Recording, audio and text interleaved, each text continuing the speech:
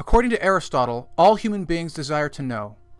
We are curious by nature, born with an insatiable drive to explore the horizon, to construct models of reality, and to strive to better understand our place in the universe.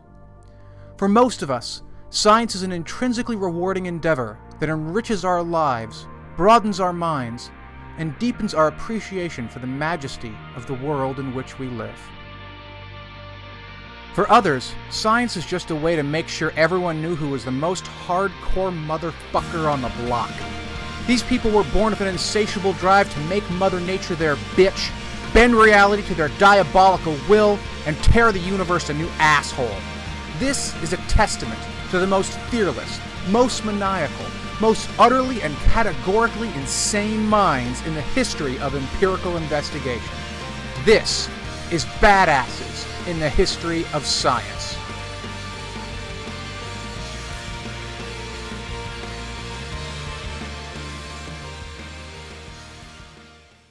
By and large, scientists toil in obscurity. Their work is neither understood nor appreciated save by a small handful of like-minded specialists. Most scientists only add modest contributions to our understanding of the world in exchange for even more meager reward. But every so often, a scientist comes along who so thoroughly owns their field that they almost literally own their field. A scientist who can see what's in front of everyone's noses, but no one had noticed before. A man so much larger than life that his balls practically block out the sun. That was the case for Tycho Brahe, the biggest playa the 16th century ever saw. And incidentally, he could strangle you with his mustache. Tycho Brahe is usually mentioned in passing, if at all, as a stepping stone between Copernicus, the first modern astronomer to propose the Earth revolves around the sun, and Galileo, the man who proved it. But for all their renown, neither Copernicus nor Galileo murdered somebody before they were even born. You can't say the same about Tycho Brahe. Though his parents conceived twins, the preborn Tycho apparently had other plans. While Tycho was perfectly healthy, his brother was stillborn, giving Tycho a body count before he even took his first breath. Understandably terrified that he might kill them next, Tycho's parents didn't object when his uncle, Jürgen Brahe, kidnapped the young hustler at the age of 2. One hardcore scholar himself, Jürgen trained Tycho in the ways of law, medicine, and most importantly, how not to take shit from anybody. This last lesson was put to the test when, at the age of 20, Brahe got into a heated argument with his cousin over a math problem. Unable to convince his cousin how wrong he was, Brahe did what any reasonable mathematician would do. He challenged the man to a duel. As in, with motherfucking swords. It's also probably worth mentioning at this point that this occurred in the middle of the night. But Brahe wasn't about to let a little thing like the lack of visibility prevent him from threatening another man with lethal force over a question of computation. It turns out that while Tycho's cousin may have been an inferior mathematician, he must have been some kind of samurai master, because the duel ended with Tycho's nose 4 feet from his face. But what to many at the time would have been a mortal wound, Brahe saw as a chance to sling some bling. He fashioned himself a prosthetic nose out of gold. Copper would have been both cheaper and more comfortable, but Tycho wasn't about to adorn his face with such a low-rent metal. It was 24 karat all the way, baby, because that's just how baller Brahe was. Realizing that sword fighting might not be his strong suit, Tycho turned his attention to the stars. After seeing a solar eclipse in 1560, Brahe threw all his efforts into astronomy. A few years later, at the age of 26, Brahe accurately predicted his own lunar eclipse, becoming the youngest person in history to do so.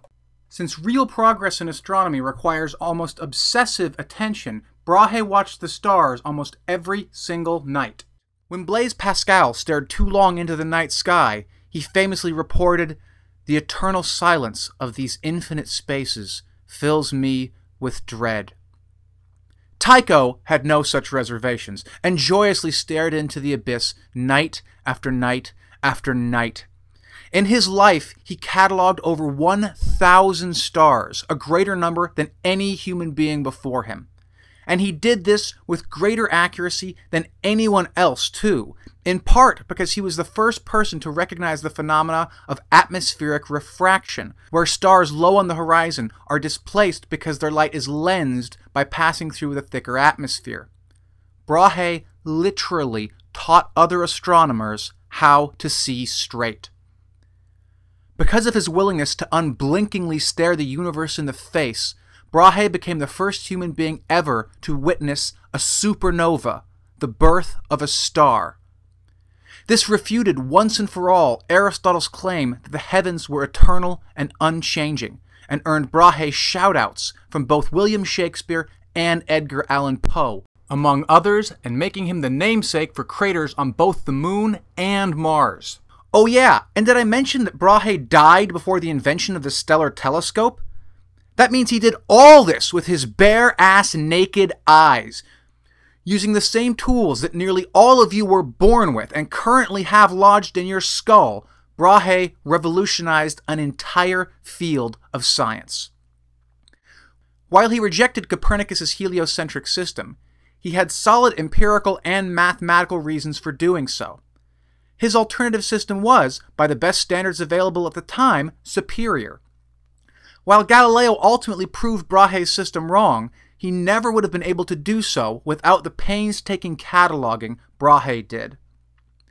Recognizing his tectonic brilliance, King Frederick of Denmark gave Brahe an entire freaking island and an effectively limitless budget to do with it whatever the hell he damn well pleased. Scientists today think they're hot shit if they get their own labs. Most would lose their shit if they had their own research institute. Tycho Brahe had the world's first and last scientific fiefdom. At the heart of the island, he built one of the grandest castles in all of Denmark, making Brahe the only scientist eligible for his own episode of Cribs. And damn did he pimp the place out. He hired hundreds of scientists, scribes, printers, and assistants to facilitate his plans for astronomical domination. With their assistance, Brahe developed more than 24 new astronomical instruments, some of which were larger than a small house. As a result, the precision of astronomical measurement increased by more than an order of magnitude in less than a decade. But it wasn't just about the science. Tycho became notorious for hosting ridiculously over-the-top parties. Brahe turned that island into the preeminent observatory/party pad in the Western Hemisphere. Basically, he became a Danish Jay Gatsby. Only, Gatsby never employed a clairvoyant dwarf as a court jester to entertain his guests. When he was done with the place, Brahe's island was worth almost 5% of the gross national product of Denmark. Relative to the net worth of his country, Brahe was probably the most well-funded scientist in the history of the world.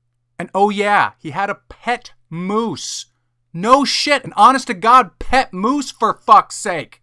Teddy Roosevelt may have ridden a moose, but my man Brahe tamed that son of a bitch and kept him around the house like he was a goddamn chihuahua. And as if this wasn't badass enough, Tycho actually challenged the moose to a drinking contest and won. I shit you not.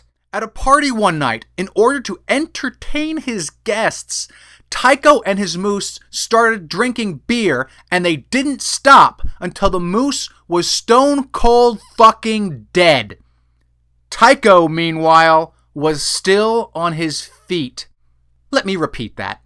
In a drinking contest with a 700-kilogram animal, Brahe drank the beast to death. Tycho's own death is actually shrouded in mystery. For a long time, it was thought he died from a kidney stone. But realizing no bitch-ass kidney stone could kill someone of such near godlike ability, researchers exhumed his body in 1901. The new autopsy suggested that the cause of death was likely poison.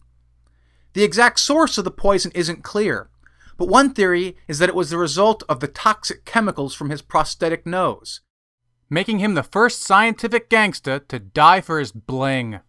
Another theory speculates that he was murdered by his assistant Johannes Kepler, Biggie to Tycho's Tupac. Kepler made no secret of his pleasure at Brahe's death.